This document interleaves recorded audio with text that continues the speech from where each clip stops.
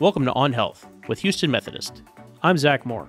I'm a photographer and editor here, and I've worked in multimedia and television for over 15 years, and I'm also a longtime podcaster.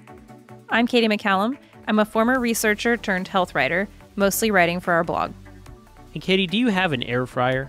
Oh man, do I have an air fryer? Yes, I do. We have some pretty strict rules in our household about very clean countertops. The only two things that are allowed on the countertops are, one, the coffee maker, and two, the air fryer, because we use it literally every night. Truly the essentials of your kitchen. Yeah, essentially it is our oven at this point. We rarely use our oven now. We just use our air fryer. Well, air fryers, they've become such a popular gift. We got one as a wedding present. By far my favorite wedding present. Yeah, great gift. Yeah, I mean, because I am not... I'm not Gordon Ramsay in the kitchen here, okay? So yeah. I'm always I'm trying to become, it's important to my wife that I become a better Okay, I see what's happening here. Cook in the kitchen. You need to be contributing more in the kitchen, it sounds like. Okay. Yes, I wash the dishes. I'm great with cleaning. The cooking, it's like, oh man, it's a lot of work. But I got to say, the more I get into it, the more fulfilling it is. Because you have a sense of accomplishment when you cook a meal. And the air fryer makes your life a whole lot easier, doesn't it? I was about to say the air fryer takes a lot of the complication out. Essentially, you chop stuff and toss it in seasonings and throw it in there. I bet a lot of people have been getting them after the holiday season. Yeah, and if you're looking at this new item in a box and wondering what to do with it, because that's the intimidating factor for somebody like me who's like, I don't know, I don't really cook, and where do I start? Oh my gosh, what do I do? We're going to answer those questions for you. Yeah, and I think, too, a question people might have, people who don't love air fryers as much as I myself do. I know when I was trying to convince my parents to get one, my mom, I think there were some conversations of like, well, is it really healthier? Is the food in it any healthier? Yes. And it's like, okay, I don't have perhaps the right answer to that, but I can tell you that it's much more convenient. We use ours for everything. I mean, it's either being used for our protein or veggies every night. So if we're doing like chicken thighs on the stove, that means broccoli's in the air fryer. Or if we're air frying fish, that means Brussels sprouts are on the stove. So when I say we use it every night, I literally am saying we use our air fryer every single night. I love it. And you talked to one of our dietitians about air fryers, right, Zach? I did. Amanda Beaver is a wellness dietitian here at Houston Methodist. And we had a great discussion about sort of the science behind an air fryer. Is it really healthier than cooking in more quote-unquote traditional ways? Better be. Yeah. Well, as all things in life, it's a nuanced answer. Okay. You have to follow some recipes, obviously. There is some structure to it. It's not all just set it magical. And forget it. Yeah. It's not a magic box. You just put ingredients in. I don't know. Maybe it is. I would almost say it's a magic box. I'm exaggerating, but that's how much I love it. It feels like a magic box to me sometimes. Well, we get into the science behind the magic in our conversation here. So I love that. Looking forward to sharing the facts about air fryers with you. Let's get into it. We're here with Amanda Beaver, a registered dietitian here at Houston Methodist. Hi, Amanda. Hello. Thanks for being with us today. Of course. Thank you. So air fryers, they seem to be a very trendy item these days. Everybody's talking about how they got one as a present, or, it's a real prominent piece of people's kitchen these days. I found it. Have you found the same thing about air fryers? Definitely. So I feel like they became really popular after like 2015. Okay. I first heard of them in 2017 when I was reading like a food and nutrition magazine, and actually got one as a graduation present after I finished my master's degree, and have been loving it ever since. So I hear a lot from people that they might get it for their birthday or for another holiday, and then maybe they open it up and put it on their counter, but they don't actually use it. And I feel like those of us who kind of have it but aren't using it are really missing out on some really easy and tasty food that they could be making with it. Okay, great. No, I have one as well. Me and my wife received one as a wedding present, and we immediately started using it. And I got to say, it's probably my favorite wedding present. It has the most practical usage. And no, I really enjoy it. And I'm not like Mr. Chef over here cooking all the time in the kitchen. I'm trying to get better. I don't know. I just think it's a very convenient tool that can make a lot of great food for you. And I guess the main thing we'll be talking about today is health-wise. I believe there's a perception that, it's healthy. I cooked it in the air fryer. Right. And that may or may not be the case. But let's take a step back before we really dive into the air fryer. Let's talk about what separates the way an air fryer cooks something than the way a grease fryer, for like the other end of the spectrum. Kind of what are the differences? What does an air fryer do to your food? So the air fryer is very different in that it has a heating element and a fan that kind of blows the hot air around the food. So it can really circulate around the food and brown it and cook it efficiently and quickly. Whereas an oven, the heating element is at the bottom, and the heat kind of rises up and cooks the food that way. And the oven, as you know, has to preheat, and it's a pretty big space. So that takes a decent amount of time for it to heat up. And it's not going to brown the food as quickly and cook it as quickly. So it's going to take longer. And then a deep fat fryer cooks the food in very hot oil. So oil is an excellent heat conductor, and that allows the food to brown really quickly and cook really quickly. However, it does soak up some of that oil as it is deep frying. You mentioned the not preheating things. That kind of threw me for a loop when I first got our air fryer, because I plug it in and I'm like, all right, I'm going to set it to this temperature. And then I just press go, and then it starts, and there's no preheating sequence to it, which is great, which saves time. Right. And you mentioned oil, and speaking of oil, I think oil is one of those things that, I mean, it's people use it a lot in food. Yeah. And probably the most common oil is probably the olive oil. Mm-hmm. But there's also, coconut oil, other kinds of oil. Mm-hmm. When you're, even beyond just the air fryer, I guess, but like when you're cooking in general, what is the healthiest oil you should be using? This is a question that I get asked a lot as a registered dietitian. So I think it really depends on what you're cooking. Kind of the two top ones that I recommend that people cook with are extra virgin olive oil and avocado oil. And the reason for that is that they're very rich in monounsaturated fats, which are a type of fat that have been shown to help improve LDL cholesterol and be really good for our heart health. Not to mention that, but extra virgin olive oil also has polyphenols in it, which can provide extra health benefits. There is some concern with, maybe olive oil might not be good for high heat cooking, but studies have shown that the polyphenols and antioxidants found in extra virgin olive oil might help protect it and help keep it safer at higher temperatures. So I would recommend if you're cooking in the air fryer at 400 or less, olive oil is perfectly fine to use. And same with avocado oil. If you're going to be cooking something hotter than that, like 450, 500, I would do a avocado oil that is safe to higher temperatures. And a lot of times the label will say. And then another option too, if you're cooking a dish that's maybe South Asian or Southeast Asian, peanut oil is a really good one because it also has a decent amount of monounsaturated fats, which are those really good heart healthy ones. And it has a very neutral taste, and it's pretty stable at higher temperatures. So that's kind of another good one to have. And my favorite kind of application of these oils for the air fryer is to use a oil sprayer.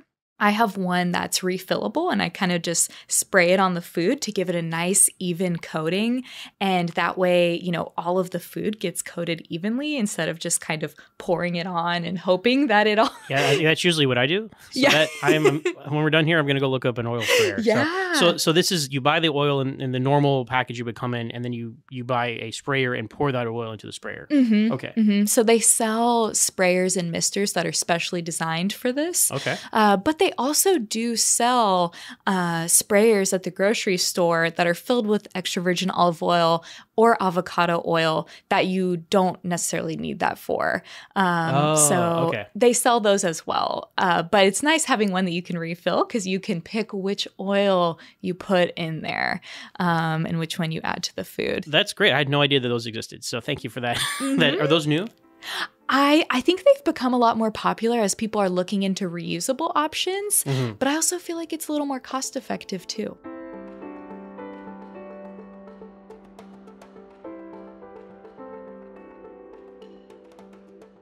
The history of the air fryer goes back further than you might think. The seed of the idea was devised by William L. Maxon of the W.L. Maxon Corporation, who, when serving meals to servicemen during World War II, invented the precursor to the modern frozen TV dinner. This was to replace the cold meals and sandwiches that were typically served. To cook them, Maxon built an oven of aluminum and steel with a 120-volt DC motor powered by gas, kerosene, or electricity. He called it the whirlwind oven. Its secret? a fan installed in the back of the oven, which forced hot air directly around the food. This evolved into the forced convection technology that is still used in air fryers today. By the late 1940s, the whirlwind oven gave way to the microwave. But many companies continued to build on the idea, and in the late 1960s, the first full-size convection oven was made available to the public for household use. This continued throughout the 1960s, 70s, and 80s, but it was not until the late 1990s and early 2000s until they truly began to catch on with the public at large. In 2010, Philips coined the now generic term air fryer and released the Philips air fryer, the first iteration of what we know today. Launching at an electronics fair in Berlin, it quickly caught on in Western Europe, and by 2015, the air fryer became the #1 brand for low-fat fryers across the world.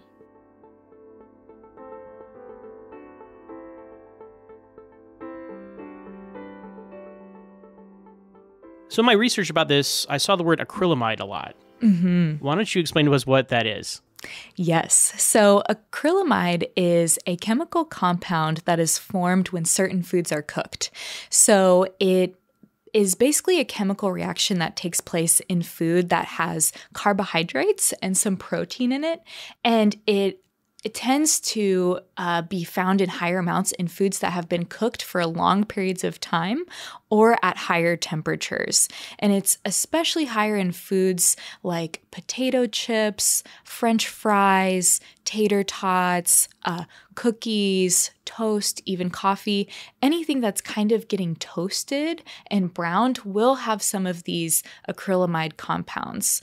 But the next question is kind of like, okay, so some of these foods have acrylamides in them. Is that actually bad for me? So when we look at the research, animal studies have shown that high amounts of acrylamides do increase cancer in the animal models and animal studies. But when we look at human studies, the evidence is very mixed. So there has been some studies that show the people who are eating the most acrylamides compared to those who are eating the least might have some increased risk of certain types of cancers, but then other studies don't show this. So we're still kind of figuring out what the impact is. And the FDA has issued some statements on acrylamide, and they've said, don't worry about it too much because the studies are so mixed, and just try to eat a varied diet that has fruits and vegetables and proteins, basically not to worry about it too much. But for those of you who are worried, or maybe you have a history of cancer, just maybe don't eat a bunch of potato chips and French fries. Probably good advice across the board. Yeah. So does air frying help with that at all versus traditionally cooking? Yeah, so it's going to happen if things are fried, baked, put in the toaster oven, put in the deep fat fryer. So any kind of roasting, baking is going to produce these compounds to some extent. But it's going to be lower in the air fryer than in deep fat frying. So there was a study that showed that chicken nuggets that had a breaded coating had less acrylamide when they were prepared in the air fryer versus when they were prepared in a deep fat fryer. So that's one benefit of cooking in the air fryer. Okay. So following up that point, I think there's probably a perception that, hey, I cooked it in the air fryer, it's healthier. And that isn't necessarily the case, is it?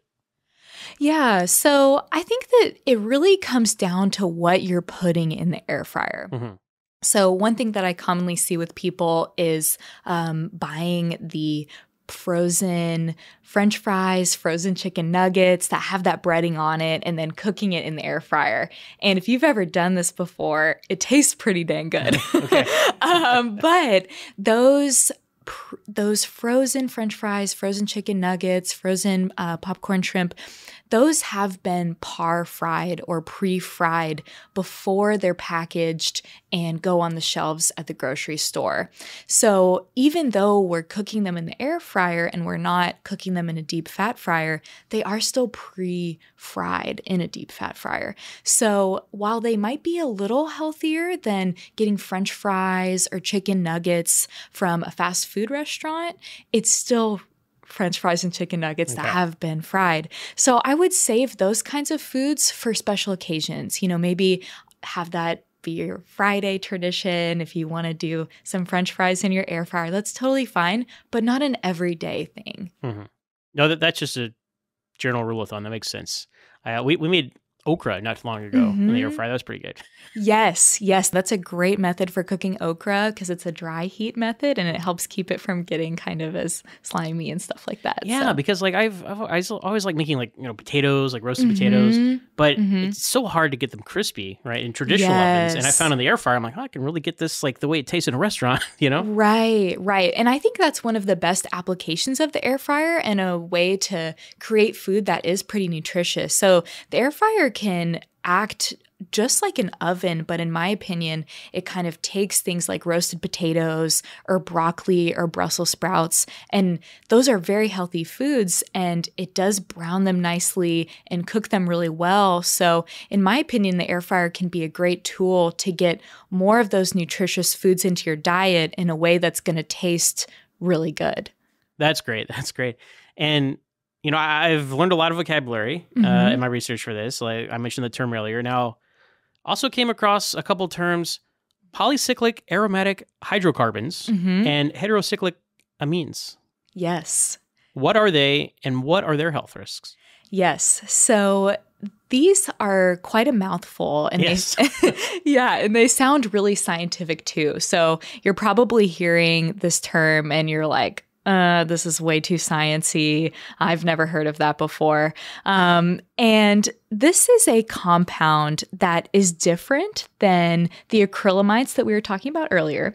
So heterocyclic amines and polycyclic aromatic hydrocarbons are two different types of compounds that are formed when meat is cooked. So any kind of muscular tissue like beef, pork, chicken, fish will produce these compounds to some extent when they're cooked at high heat or cooked for long time periods. So those are kind of the two key factors: high heat and cooking for long time periods. And just like with the acrylamides, when we look at these two compounds in animal studies, high intakes of these compounds do cause cancer in animals. However, when we look at the studies with humans, it's a little bit more ambiguous, and we're still trying to figure out if these increase human cancer risk. However, when we look to the major cancer organizations that give us guidelines on what we should be eating for preventing cancer, they do have a little bit more of caution to take with these compounds. So we see higher amounts of these compounds develop when meats are seared or cooked for long periods of time or at higher temperatures. And we'll see higher amounts of these compounds when we have a crust on the meats, or they're getting those grill marks, or they're blackened. So what you can do about this is just not overcook your meat and try to avoid situations where you're getting that crust and that blackened meat, because you could see higher amounts of these potentially carcinogenic compounds. So when we look at studies with air fryers, though, when we compare the air fried chicken tenders versus the deep fat fried chicken tenders, the air fried ones have less of these detrimental compounds. So that's yet another potential benefit of the air fryer versus grilling or cooking in the deep fat fryer. Wow. So my whole life, I've thought, well done is quote unquote better for you because there's less of a risk of, salmonella or fill in the blank of a disease you can get from undercooked meat. That's true in some categories, but not necessarily in others, is what you're saying. Right. So there's definitely, when we undercook meat, there is a high risk of food poisoning. So what I recommend people do for that is cook the food to the proper temperature. And this is not just for like health reasons. This is also for taste reasons too, because when we overcook meat, it really dries out. But if we cook it to the proper temperature, it's going to stay a lot more tender, and we might also get less of these potentially detrimental compounds too. So the temperature to cook to depends on what you're cooking. So if it's fish, the recommendation is to cook it to 145. If it's chicken, the recommendation is to cook it to 165. If it's pork. The recommendation is to cook it to 145 and have a 3-minute rest time. So it depends on what you're cooking. And that is going to help you make sure that you have really tender, moist meat or chicken or fish, but you're also avoiding some of these potential detrimental compounds too.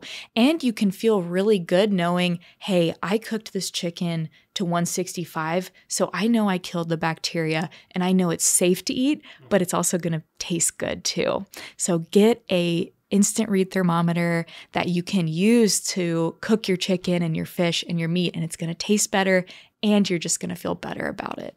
Yeah, we have one where you can cycle through like what the kind of meat is. And to me, who is, again, kind of a novice in the kitchen grand scheme of things, very helpful. I'm like, okay, fish, this temperature of pork, et cetera, et cetera. So you know that, because they're all, as you said, they're all different temperatures. So you can't necessarily use the same one for all the meat. So absolutely, that's definitely the way to go. Yeah, yeah. Or you could even just print a little page out from the FDA's website or the USDA's website. Yeah, put it on your refrigerator. I actually have that because I forget these numbers sometimes too. And I noticed this yesterday. I actually cooked some fish in my air fryer yesterday, and I took it out and checked the temperature, and it was actually at 200. So I really overcooked that fish. Kind of dry. Right. And I noticed it when I was eating it, but if I had cooked it to the proper temperature, it would have tasted so much better, and it would potentially have less of these potentially negative compounds in it too. You know, side note, fish, right? It's got this reputation, leaves a smell, right? Does the air fryer help that at all? You know, I've noticed that it does. So I've noticed that the air fryer... Another point for the air fryer, everyone. Yeah, definitely. I've noticed that there's less smells for things like fish or bacon compared to cooking it in the microwave or compared to cooking bacon, for example, on a stovetop. Right. Now, convection ovens like air fryers. I've read that they preserve nutrients better than other more traditional cooking methods. Is that correct? So the preservation of nutrients will definitely really depend on the cooking method. And I like to tell my patients not to get too caught up in worrying about if the cooking method is destroying the nutrients or not. So to kind of give you a little bit of background, vitamin C will be destroyed upon heating and cooking of any method, whether it's microwaving, boiling, air frying, roasting. And so that's one vitamin that's really not going to be preserved when you cook it, no matter what. Whereas some of the other cooking modalities, for example, when you boil food, some of the nutrients do get kind of leached into the cooking water. Whereas with air frying, you don't have a cooking liquid where the nutrients are kind of leaching into it. So that is one benefit. Some of the mineral content and other vitamins will be preserved if you're not cooking it in a liquid. However, though, because some of the vitamins are going to get destroyed no matter what when we cook, some of the vitamins are actually absorbed better upon cooking. So for this reason, I tell people to do a mix in their diet of both cooked veggies as well as uncooked veggies to get the full complement of nutrients, because when we eat raw veggies, we're probably going to be able to absorb and get a lot more vitamin C. Whereas when we cook the veggies, for example, we won't be getting quite as much. So I would just include a mix in your diet and just not worry too much about killing nutrients or anything like that. Up after the break, Amanda shares some more tips and recipes you can use with your air fryer.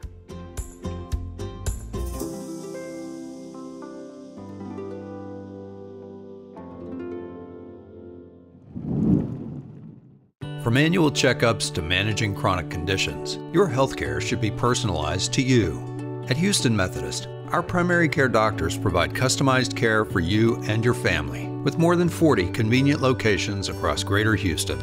We offer a variety of ways to get care, from in-person and virtual appointments to same-day visits when you're sick. Choose your doctor and schedule online at houstonmethodist.org/stayhealthy. Houston Methodist, leading medicine. And we're back with Amanda Beaver. What are some good, healthy, tasty meals that you can make in this air fryer? Oh my gosh, so many things. So I love this question because last year my oven actually broke and I had to rely completely on my air fryer to cook my food. And I actually had a lot of fun with this because I really learned to cook almost everything in the air fryer. And you can really cook all the different proteins, all the different veggies in it. Some of my kind of favorite ones to recommend to patients are fish, because fish is, we know, so nutritious for us. So you can buy fillets of fish, either frozen or fresh. I actually did it with frozen fish last night because it's so convenient and you don't have to worry about the fish going bad in your refrigerator if you're buying it frozen anyways. So you're going to add the fish to your air fryer. If it's frozen, you're going to let it thaw for maybe 2-3 minutes. And then you're going to spray it with a little bit of olive oil or avocado oil, sprinkle on some salt and pepper, and maybe your favorite seasoning blend. So this is a time to really utilize the spices and seasoning mixes that you have in the back of your spice cabinet that you're probably not using. So open that up for me and dig out some ones that maybe you know you really like, but you haven't used in a while. So what that could look like is maybe a Greek chicken, or maybe a Cajun tilapia, or maybe even a everything but the bagel roasted broccoli. So you can really get creative with whatever blends you have at home. I would say that fish is probably one of my favorite things to cook with it. You can also do shrimp, either from fresh or frozen, and then use that for shrimp tacos or fajitas. Another great one to do is chicken. I feel like chicken thighs come out a lot better than chicken breasts, just because thighs tend to be a little bit more tender than chicken breast does. And it takes about 30 minutes to cook. And again, you can season it with whatever favorite seasonings you have. And lastly, we've got the whole category of veggies. So this is where I feel like the air fryer really shines, because veggies are an area where a lot of people struggle with their nutrition. So my top recommendation for my busy patients is to buy the veggies pre-chopped at the grocery store. So think pre-chopped broccoli, pre-chopped cauliflower, the Brussels sprouts, the pre-chopped sweet potato, or pre-chopped butternut squash. I like that because that saves a lot of time, because that's like half the battle of cooking is like you take it out, you got to chop it up, and I think it's worth a little extra cost to save the convenience on that. This is in my opinion anyway. Definitely. And if that's going to make the difference between having to go out to eat to get something that's more expensive and probably less nutritious, I think it's a win-win. Mm-hmm. So you can literally just take that bag of pre-chopped veggies, dump it straight in the air fryer, season it with some olive oil or avocado oil, salt and pepper, and whatever other seasoning you like, and then cook it for about 8 minutes if it's like, for example, maybe very thin pieces of asparagus or tinier broccoli florets, or for up to 20 minutes if it's like whole Brussels sprouts, or maybe like a potato will take a little longer too. So I love this because I feel like it's great to have the air fryer going and cooking your food while your hands are free. I love that as well. Yeah, you can be prepping for work the next day. You can be just decompressing while the air fryer is doing the work for you. Yeah, and just practically speaking, that's what I found. Like, it's a less hands-on style of cooking, but it's not like a cheat code or anything. You put a full effort into the beginning, but once you get it all set up, you can kind of sit it and forget it, so to speak, and then come back to it when the alarm goes off, and you're good. As opposed to at the oven, you can't leave that flame unattended. You're there mixing things up and stuff. So just on a practical level like that, I connect with that as well. Definitely. One thing that can kind of help with the cooking process and just make the veggies taste better is to avoid overcrowding the air fryer, because if everything's kind of sitting on top of each other, then it doesn't get that good air circulation around the food that helps cook it and brown it and make it taste good. So just avoid overfilling it, and that's going to make it taste better. And then another tip too is halfway through the cooking process, just give the basket a little shake if it's something like veggies or shrimp. That's not necessary. If it's like a piece of fish, you can just leave it, that side down the entire time. Mm-hmm. I've noticed that as well. And in a lot of the recipes I've been looking up, it's like, okay, you cook it for 10 minutes, take it out, shake it up, put it back in. And I've experienced the difference, right? Like I mentioned earlier, like that quest for the crispy potatoes. Yeah. The less they're in there, like don't overstuff it. And then if you mix it up a little bit, you're going to be able to find that ideal crispiness. Right.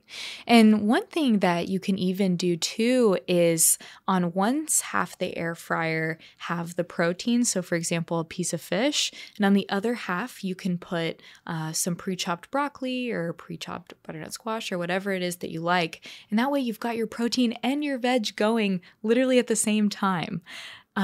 So to me, that's like a meal in one pot almost. Yeah. And it's super simple. So now I didn't hear you mention cauliflower.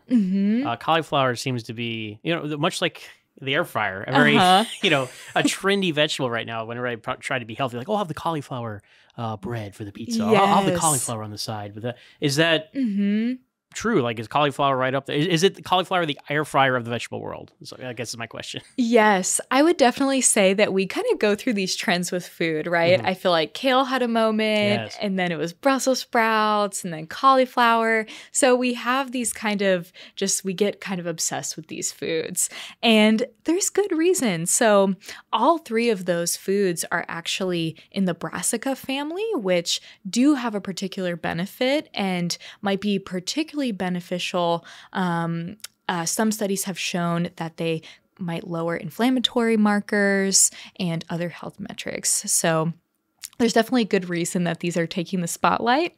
One really popular method for cooking cauliflower is to do cauliflower-style wings, which is basically where you cook the cauliflower in the air fryer and then you can toss it with wing sauce.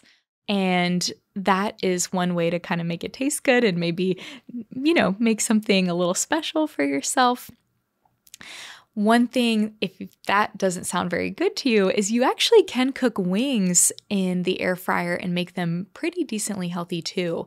So this is something that my husband actually started doing. He was going to get wings weekly at, your typical wing place and was having some high blood pressure. And so we had to kind of take it back a little bit and we started doing the wings in the air fryer.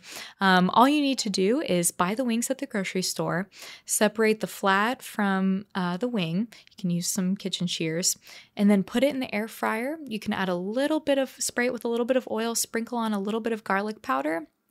Cook it for about 27 minutes or so, and then pull it out, and there you've got your wings that are really well cooked, and then just toss it with a little bit of sauce, and there you have a wing that's going to be way lower in sodium and way lower in, those fats from the deep fat fryer. Yeah.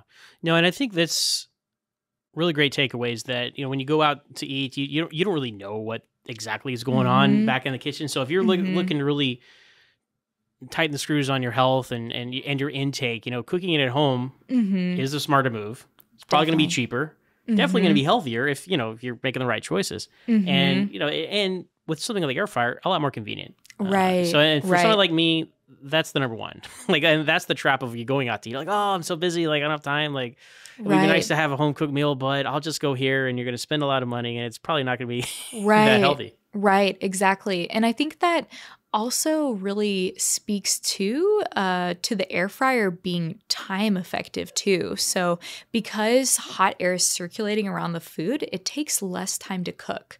So to kind of give you an example, if I'm roasting broccoli florets, it'll probably take about 30 minutes in a traditional oven. But if I'm cooking in the air fryer, I typically cook it for about 10 minutes.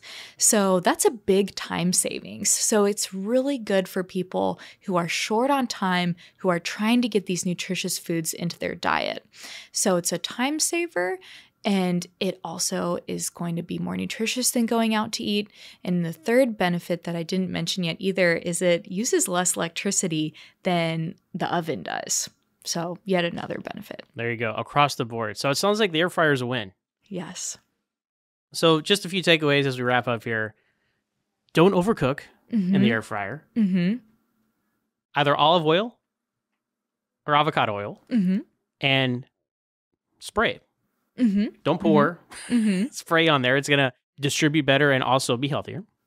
Open up that spice rack or the back of the pantry, pull out those spices that you have, and you're like, why do I still have this? Now's the time. And don't fry already pre-fried things, such as the vegetables and stuff you mentioned before. Yeah, so I think that those are 3 kind of really good take-home messages. The spray oils will be really good for giving the food a nice, even coat that won't overdo it. The spices are what are going to make your food taste really good, so you actually enjoy eating it. And then not doing too many of the pre-fried frozen French fries or nuggets is another tip too. And it's not that you have to completely avoid them, just maybe keep them for a special occasion. Well, I'm going to go home and fire up the air fryer later. So thank you for all these great tips. My pleasure. Zach, now that you've had an air fryer for a little while and after talking to Amanda, 2 questions. What's your favorite thing you've cooked already, and what's something you want to cook next? You know, I mentioned in my conversation with Amanda about okra, making okra fries. I was going to say, so this was fried okra you guys were talking about. Not fried okra, but okra fries. You see, it's something that I encountered over in Europe when I was there recently at Indian restaurants. They have okra fries, and they're like French fries, but made out of okra. I mean, they're not the healthiest thing in the world, I guess, because healthier in the air fryer, maybe. They're kind healthier of, in the air fryer, right? Yeah. That's the whole point. But it's very unique taste, very crunchy, that kind of thing, and that's what I love doing. Like, because I'm always want to like replicate kind of like a certain like crunchiness to certain things, like Brussels sprouts, things like that you get in restaurants that are just so hard to get at home. Yeah, because your ovens aren't like their ovens, and you wash vegetables, so they've got a moisture to them and that soaks in and all that stuff. But in an air fryer, you can really get that crispiness that you really have to cook at a low temperature for a long time in a conventional oven, and you probably aren't going to have time to do that on a pretty regular basis, so you got to compromise. So to me, that's been the best thing so far. My favorite thing to do with the air fryer is I love fish. I feel like I've never really been successful at making fish in the oven. It always dries out, and it's not as good. Like salmon dries out. I feel like fish is delicious in the air fryer. If you haven't tried it, I recommend you try it. I love catfish, so I'll just buy catfish fillets and put some blackening seasoning. You put it in the air fryer for like 17 minutes, and you don't even really have to flip it. I flip it just because it cooks it perfectly, like restaurant perfectly. Really? And so I've gone from, I would only cook fish periodically because I would always mess it up, and it's kind of expensive. And so then you like overcook it and it's gross. And Right. You're like, okay, air fryer is foolproof for fish. That's probably my absolute favorite thing to do, just based off of what I have trouble with otherwise. But also essentially any vegetable ever. I'll just toss in olive oil and like garlic powder, onion powder, black pepper, and salt and throw it in the air fryer, and it's delicious. Olive oil, very good.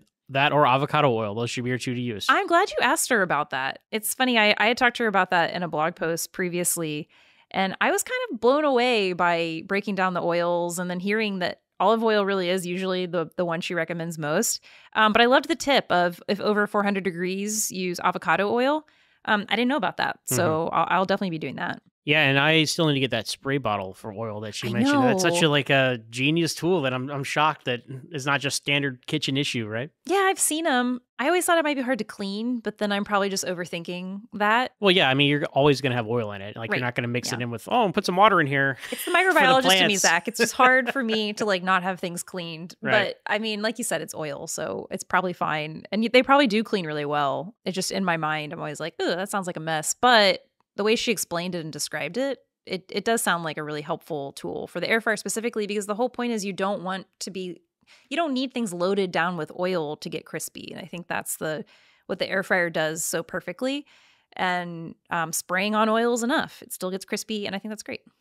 And another thing about the air fryer is reheating leftovers. When you heat stuff up in the microwave, it's soggy, like especially egg rolls. Like I found that you can reheat egg rolls in an air fryer. Was this after our potluck last week? This You was not after that. reheating egg rolls? I ate those as soon as I got home. Okay. Okay. I did reheat some of my egg rolls in the microwave, and yeah, it's not as delicious. In the air fryer, reheating those egg rolls would have been delicious. Yeah, and again, that can help get crispy again, because it's all about how the heat directs on the food and all that sort of thing. So those are the things that have stuck out to me using the air fryer so far, and I'm looking forward to continuing my repertoire in the kitchen with this air fryer. I'm excited for you and Sarah. I think this is great. Good, we'll have to have you all over, and you can eat some air fryer do some practice, dinner with then us. Get some practice under your belt, and sure. I'll let you know. All right, well, that's going to do it for us this week. And be sure to share, like, and subscribe on Health with Houston Methodist, wherever you get your podcasts. If you enjoyed this conversation, for more topics like this, visit our blog at houstonmethodist.org/blog. Stay tuned and stay healthy.